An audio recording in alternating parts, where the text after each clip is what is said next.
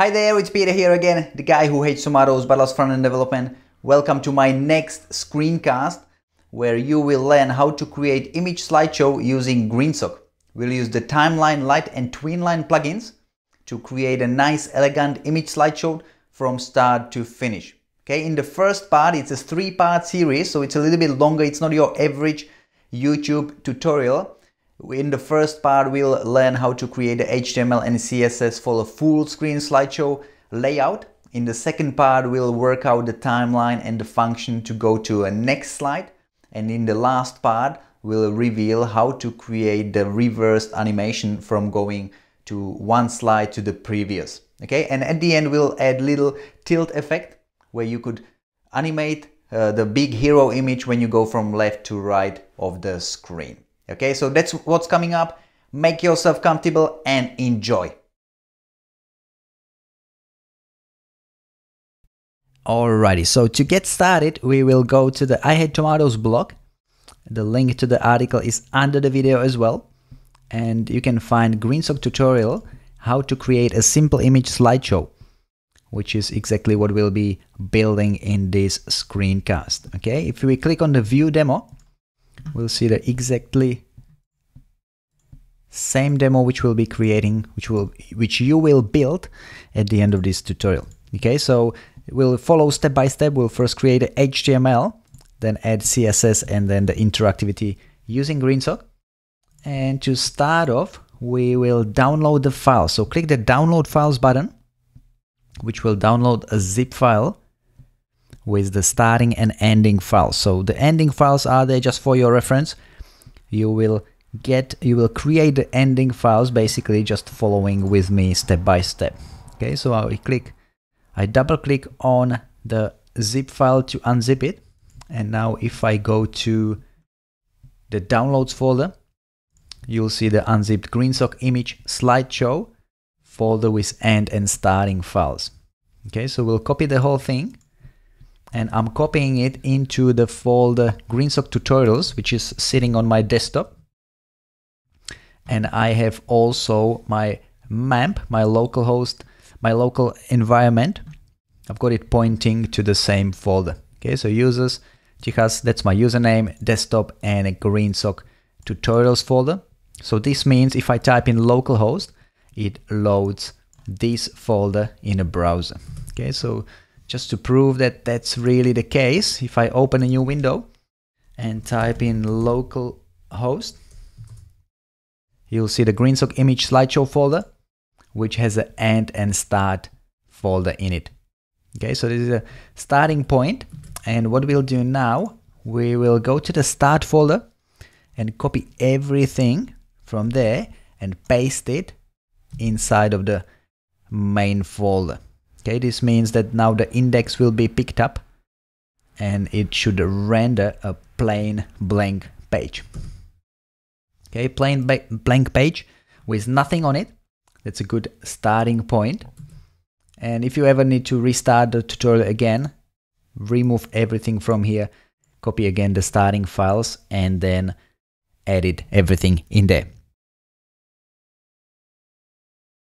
Now we can open Sublime Text. Sublime Text window, I'll make it full screen here.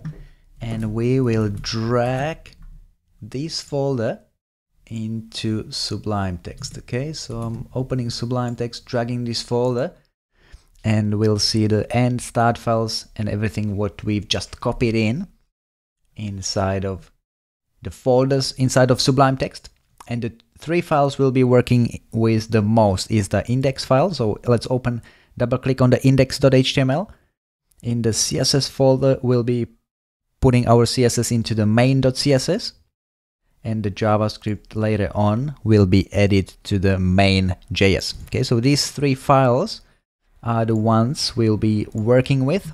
You can ignore the end and start folders for now. Okay, so if we look at the index, there is some default HTML which you can ignore, but the most important thing is we've got the normalize CSS, which just strips down all the default browser styling and resets everything for us. Then we've got one Google font loading, and then the main CSS. And at the bottom of the page, we've got a couple JavaScript files loading. Okay, so by default, we're loading the jQuery plus 3 GreenSock files. One is the TweenLite, one is the TimelineLite, and one is the CSS plugin. So I'll explain a little bit later on why we're calling these 3 plugins. And then we've got the main JS loading. That's the file we'll be adding our own custom code to. Okay, the whole file, the whole HTML structure was downloaded from the initializer. So if you're wondering where this came from, I didn't write it from scratch, but I always use initializer, I think. Yeah, initializer, start an HTML5 boilerplate project in 15 seconds. So that's exactly how long it took me to set it up. Obviously, I've got some custom code in it, but the overall structure, overall HTML markup was downloaded from the initializer.com. So I recommend that for you as a starting point for your HTML5 project. It's very simple. You just click on any of these buttons, customize it, and then it downloads it for you. Okay, so that's how I came up with the structure. And this is where the HTML will go to. So our HTML will go here. That's the place we'll be pasting or writing our own HTML.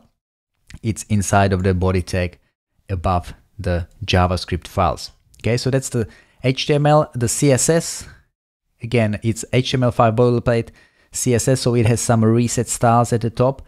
And then our CSS will go here, exactly where the comment is. So we'll type in our CSS here. And as I said, in the JavaScript, it's the same thing. Our code will go here, and that will start typing our JavaScript. Now we can create the HTML markup for our layout. So we'll have a main container, and inside of the container we'll have a top and bottom halves, and each half will have 3 slides. Okay, for the individual slides we'll have top and bottom consisting 3 parts of it.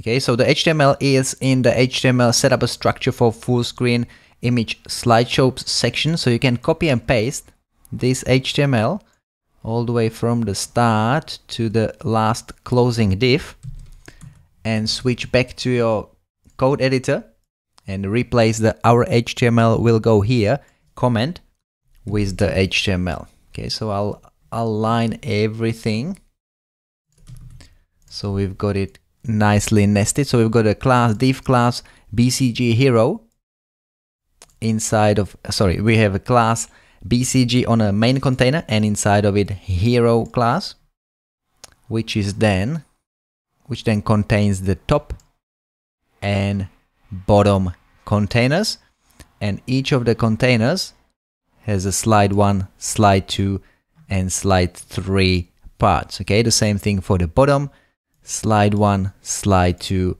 and slide 3. Okay, just to see how it looks in a browser. Obviously we don't have anything styled, but if we refresh our GreenSock image slideshow page, we should see some HTML on the page. And I wanted to show you here what we've got at the moment.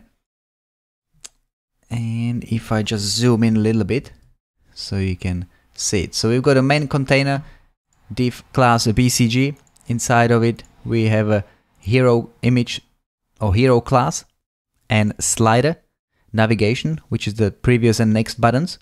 And then the hero consists of top and bottom parts, and top has a logo plus 3 divs for individual slides, slide 01, slide 02, slide 03, and the bottom bit has a slide 1, slide 2, slide 3 as well. Okay, so that's the rough overview of the HTML, and now we can add the CSS. But before we look at the CSS, let's have a look at the visual indication of what we're trying to achieve, what sort of layout we're going for. Okay, so I've got a little screenshot here, or a little visual indication of how the CSS should be laid out. So the BCG is a full screen container. So position fixed, top 0, left 0, right 0, bottom 0. So that makes it a full screen. Then inside of it is the hero, which is position absolute and width and height 100%, so makes it also full width. And then inside we have the top part, which has the top offset 30, right and left also 30, and the bottom is set to 50%. Okay, so that makes it stop halfway through. And the bottom one has also left, right and bottom 30 pixels, but the top offset is set to 50%. Okay, that pushes it down from the top to 50%. Okay, so that's how it will be split up in two halves, and in the middle we'll have also a divider with a sort of gradient which makes the drop shadow on the bottom half.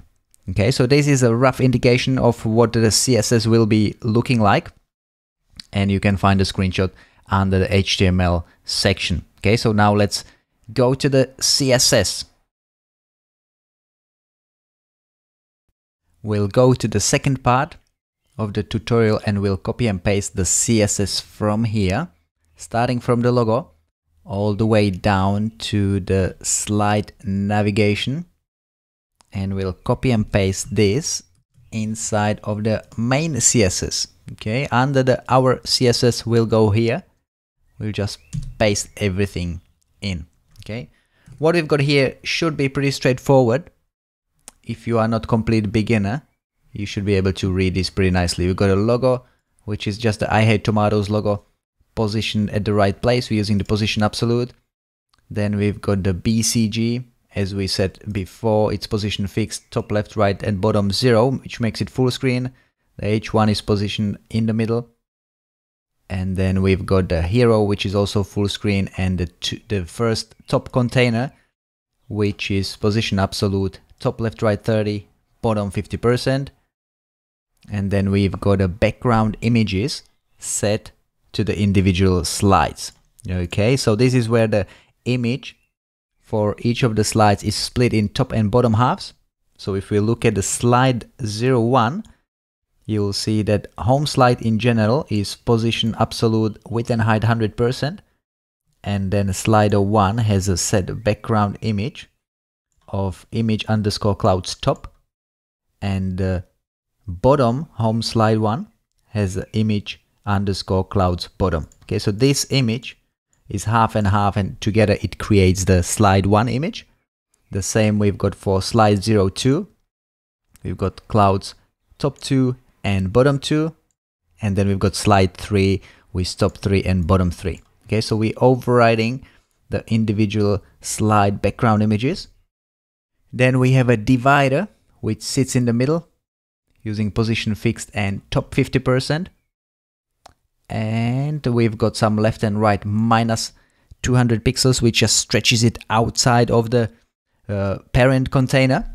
Just makes sure that there is no gaps on either sides. And we've got the gradient applied to this container. Okay, so it's a gradient starting from the bottom and going up. The bottom part has the same CSS as the top part, but the top is now 50% and left, right, bottom offset 30 pixels. And then we've got some CSS just for the content of it, which is the paragraph and link. And finally, at the end, we've got a slide navigation, which are the two arrows sitting to the right. We've got it position fixed, right 50 pixels, top 50%. So it sits all the way to the right edge of the browser, and some general styling for the unordered list and link. Okay, so this together, if we save it, we should see much better looking page in a browser. So if I refresh it now, you'll see that we've got the layout as we want it, but we'll see now slide 3. Okay, so that's the last slide in our HTML, and that's why it sits on top of the other two. Okay, so we need to tweak it a little bit. We'll need to add now the GreenSock JavaScript to make the first slide visible by default. But at the moment, just with the pure CSS, we've got all three slides sitting on top of each other. Now that we've got the HTML and CSS set up, we can go to Sublime Text and start writing the JavaScript and the GreenSock code to create the timelines to going to the next slide. Are you enjoying this series of GreenSock tutorials and do you want to learn more about GreenSock? Check out my GreenSock workshop where you can learn how to build 3 other interactive projects from start to finish. Visit greensocktutorials.com for more details.